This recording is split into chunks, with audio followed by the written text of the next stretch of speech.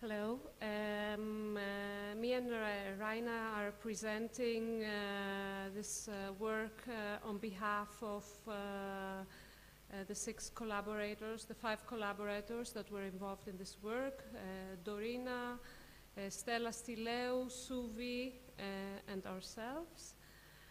And I want to start with a project that I was personally involved at some stage. I'm going to talk about Masada in Israel, which is a fortress from the time of Herod. It's located in the Judean desert in Israel. It's 400 meters high. There are cliffs going down on the side of the Dead Sea. On the other side, towards the city of Arad, it's 90 meters, so it's more accessible. But it's a very interesting site. It's challenging because of the location and its isolation. It's a plateau on top of this cliff complex, and it has a very beautiful and interesting palace from the time of Herod. Interesting legend is attached to this archaeological site, which is very important for the Jewish people. It talks about the Jewish rebels at the time of Herod. They had a revolution in Jerusalem, and then they were hunted down, and they closed themselves into this castle. They were besieged by the Romans, and eventually the story doesn't end good for the Jewish rebels, because the Romans built a ramp and managed to go inside the site. But coming back to archaeological knowledge production, this site was lost for several decades when it was rediscovered in the first quarter of the 20th century, and then it was extensively excavated and documented in 1963 by the team of Yigal Yadin, who was involved in many excavations of important sites in Israel. They were 7 months on the top, his team in the expedition. They were 7 months excavating and documenting the site under very, very difficult conditions. And the outcome of this expedition was 5 volumes of books on Masada, which show the documentation of all aspects and the history. Masada number 3 describes and documents the architectural aspects of the site. Architect Ehud Netzer was involved in the writing and the documentation of this book. And what you see here on my screen is a couple of scans of the architectural and topographical drawings that are inside the book, folded neatly in this very thick volume. Several years later, in 2013, myself, with the collaboration of 2 other universities in Italy, University of Florence and University of Pavia, we created for our students an international workshop on documentation of archaeological sites. And within 15 days,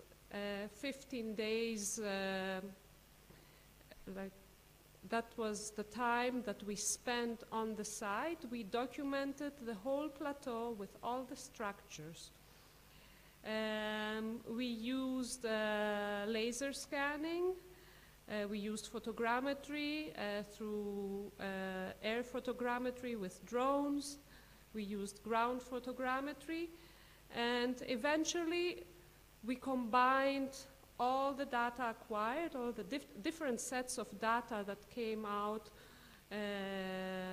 from the different methodologies that we use, into one comprehensive file What you see here is a very detailed floor plan, which is the top view of the point cloud that came from this international workshop.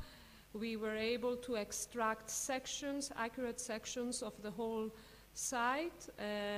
In different locations of the site, we were able to create the sections, while in the initial Masada book there was one section, and there some of the heights were very accurate, but the in-between heights didn't have a high accuracy. What you see here is approximately 100 scan stations, plus all the photogrammetric data which was integrated into the same file. We were able to create detailed drawings for several of the areas.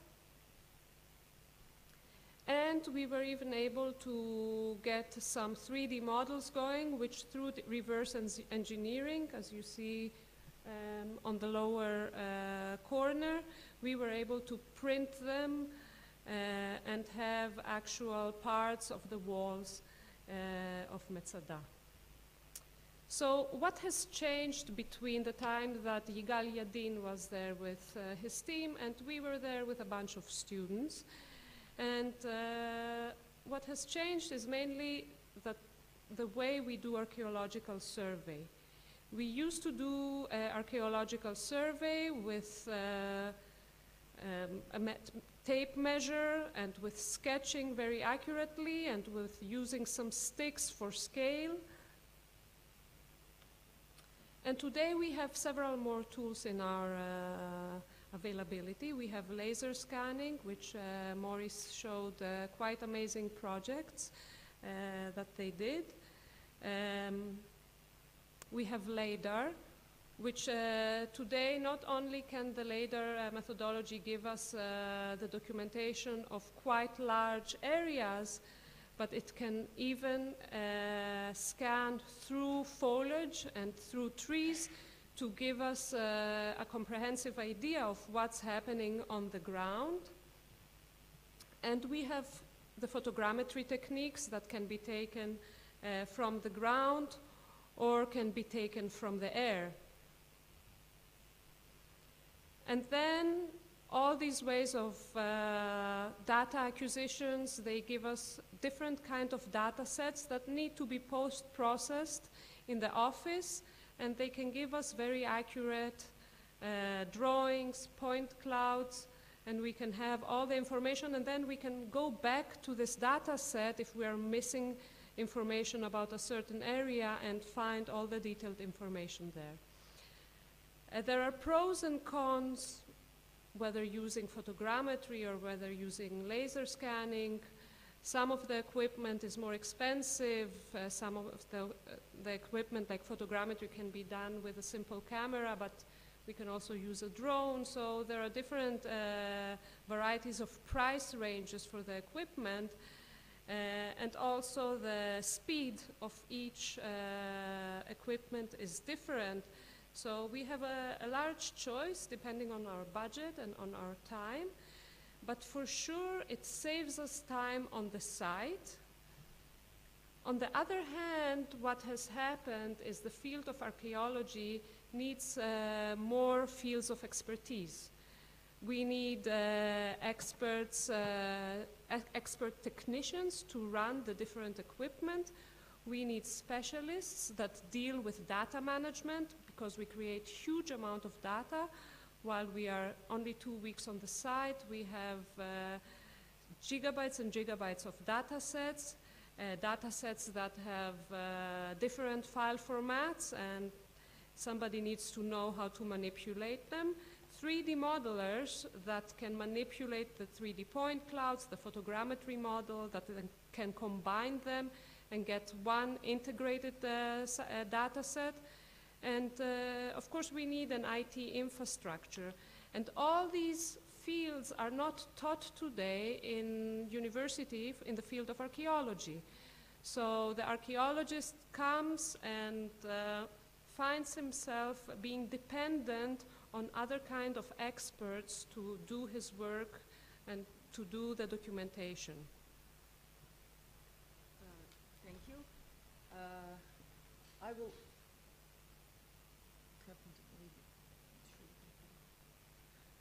I will continue now in the same direction as Rebecca, probably a little less coherent because I have presentations from several other people. We are just trying to put you video. Okay, after this impressive example of Masada, we will give you another very positive example of the use of photogrammetric techniques for the archaeological documentation. It is the work done by Dorina and her colleagues in the early days of such photogrammetric projects in archaeology. This here is especially the emphasis of the project of recording the circuit wall. From 19th century, there was a great number of studies concerning the standing monuments that are on the top of the hill, like the Parthenon, the Erechtheion, the Propylaea, which is the monumental entrance. Sorry, I don't know what's happening to the video.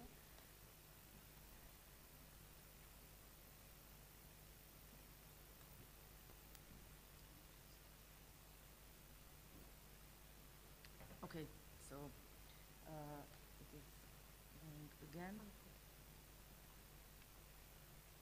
And the biggest issue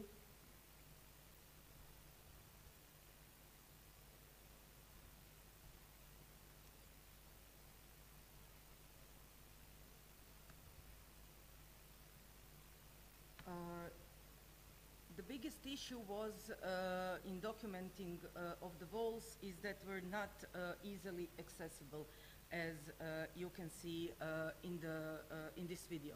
So there was no systematic recording of the construction phases, the ancient architectural members, the fragments of sculpture, and the inscriptions that has been incorporated into them. Not to mention any studies for its stability and its seismic behavior, which will turn out to be very important.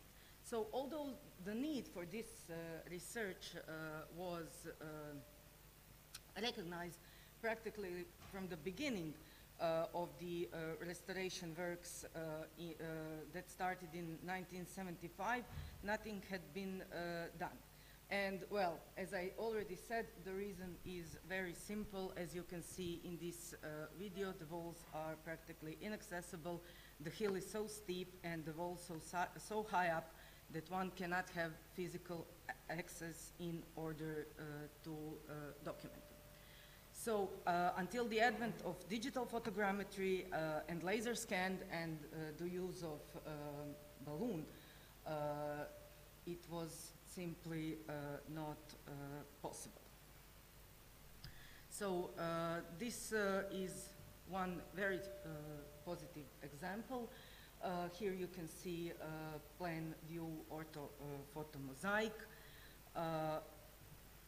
You can see here orthomosaics of the wall, and down you can see part of the south wall. Here is the textured 3D model for the walls. And this project was not only documenting archaeological and architectural remains, but also it showed the possibilities for future and new interpretations. One of the example is the investigation of a structural failure of the part of the north wall. This failure includes the collapse of structural members, extended damages in the outer facade of the monument, and rotation with 7 centimeter displacement in the current wall crown. In the historic data, like data from antiquity until the 1700s, you can see that the area is practically intact. By 1890, it appears that the area partially collapsed and was rebuilt. So, using the data from the geometric documentation, they performed, Dorina and her colleagues performed staged back analysis. And what results showed is something that is really appropriate to present here at this conference, that actually the ground shifted sometimes during an earthquake which caused the failure.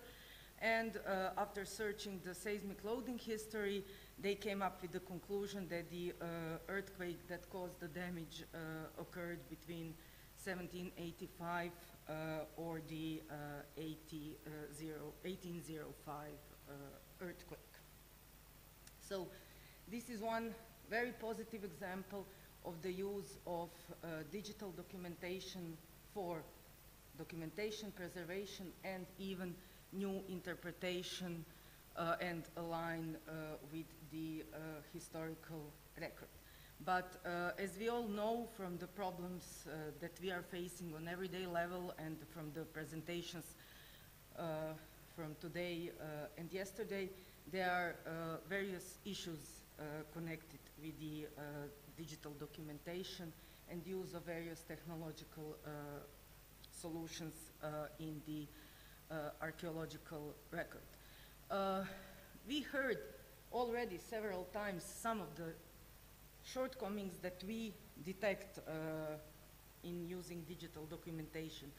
One of them is shorter time spent with actual archaeological feature, which is especially the case with prehistoric sites that are basically only holes in the ground that you excavate and destroy, and you cannot go back to see them, and of course storage and archiving and the requirements by the equipment. Some of our co-authors on this paper, particularly Suvi, have already various solutions for some of these shortcomings. For example, in the different documentation system, there is one little example how problems can arise, such as this little detail like the color documentation, and it's small in comparison to problems with new file formats, the portability of the data, the accessibility of the data, and the availability within the different system. Another problem that we are all facing are, of course, the file formats, which add new data silos of isolated information with new islands popping into existence constantly. This leads to a further disintegration of data into pictures, laser scans, written documentations, drawings, and as you all know, we can go on like this practically forever. So what her company, the Inari Software, is trying to do and are doing is perceiving the excavation as an information system. So within that information system, we can deconstruct the process into small parts and analyze it. And to handle the growing amounts of the data, we can harness the power of software developed for information systems that can link the data for us and prevent data silos, allowing us to find unexpected connections. This is something that has been done by other producers of large data in other disciplines as well, and more it started to be produced in archaeology as well. This is an example of the Inari system for archaeological documentation. So the big advantage of such information system is that all information are connected in one place, that it's easy to search and provide basic statistics, that output of documentation is easy, and of course the possibility for interfaces to other systems.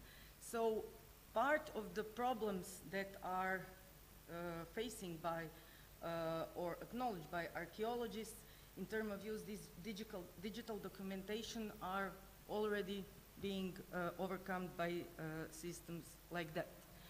Some other stuff that archaeologists pinpoint as the real risks of using the digital documentation is that we start to focus too much on economic value rather than the scientific value of the advantages of digital documentation. We can make it faster, we can make it more precise, it looks much better, it attracts people, maybe even funding more easily, but that we do not use it enough for the real scientific improvement of archaeology. Then we have this problem of post-production, because unlike before where you had to document your situations immediately, now you can make series of pictures, make a 3D model, and possibly never draw it or never put appropriate markings on the stratigraphy. And also there is the question of, there is the question of, well, the reliability of the person who is doing the documentation, because sometimes the person who is doing the work, the technological work, usually ends up by his or her misfortune in interpreting something that they were not meant to do. These are examples, I don't have more time, about from the research that we did in Croatia on archaeologists and their opinions on digital archaeology, and what they all said, as you can see here, is that nobody taught us how to use these data in archaeological sense. And that the biggest flaw is the perception that technology can solve archaeological problems instead of archaeologists. But it's not the problem with archaeology, it's the problem with us. It's the problem with the human factor as usually. So what we really need, I think that we are past the point of no return in should we do this or not. Yes, we should, but we will also need new protocols and procedure for archaeological documentation, for archaeological excavation that will incorporate all these issues that all of us are talking about. But on the other hand, I think that, and we think that this is the first time in the history of archaeology that there is a significant shift in the discipline, that it can be changed on epistemological and, as Paul said, also ontological level.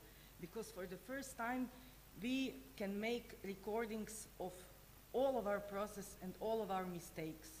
And we can make an autopsy of the work that we have done.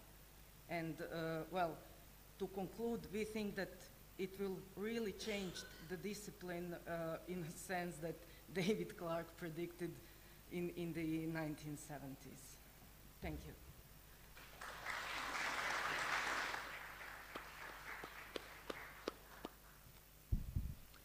Thank you very much, Raina and Rebecca. That was a great talk, and it was fascinating to see the advantages and disadvantages balanced in that way of this new technology. And can I invite you in the audience to put questions to the two speakers? Yes.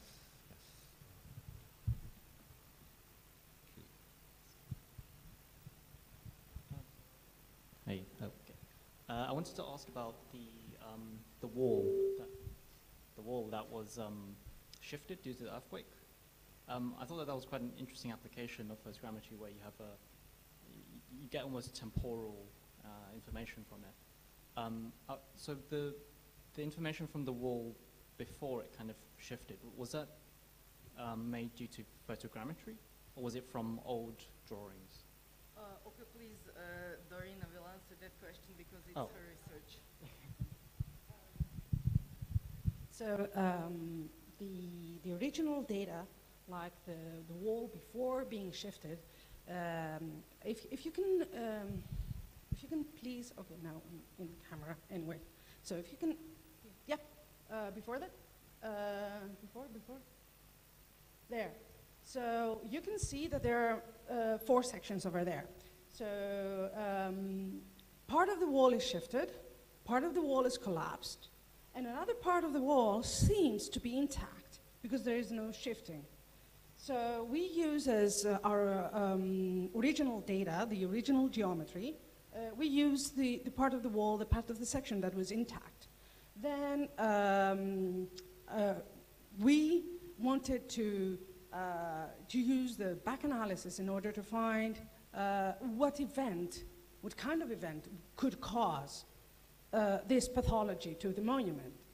And so we wanted to go we wanted to have a result of the shifted one. So, and when we had that, we realized that that was due to an earthquake, and that earthquake had certain properties. So the certain properties, according to the loading, the seismic history, so that was, there were only 2 earthquakes that actually fit our timeline and the magnitude and the properties of the event. So. There's one question at the back, I think. Yeah.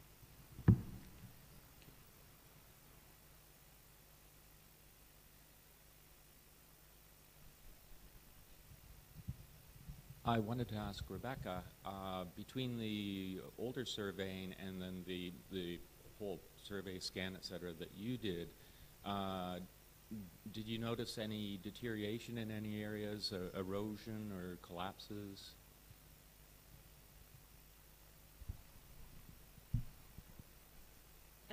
The old survey, the drawings that were produced were in scale 1 to 500. So even if there were minor displacements or any other kind of movement in such a scale, it's not possible to recognize it. We did do some superpositions between our plans and the existing plans, and there were some changes, but we are not so sure if the changes are because of the change of scale. Our data set has no scale, so it can be presented in any scale that we zoom into, while when we have physical drawings that we scan also, we don't know if the inaccuracies and the parts that do not match have to do with the scale of the drawing being such a faraway scale rather than with displacement that happened over the years. The original work, did they do a lot of photo documentation at the time? Not a lot, in my opinion. There are in the publications close-up pictures of elements and some pictures of the people working in the sites, but not zoom outs, or we don't have any aerial footage from the time. We have aerial footage from later on. Okay, that's a pity.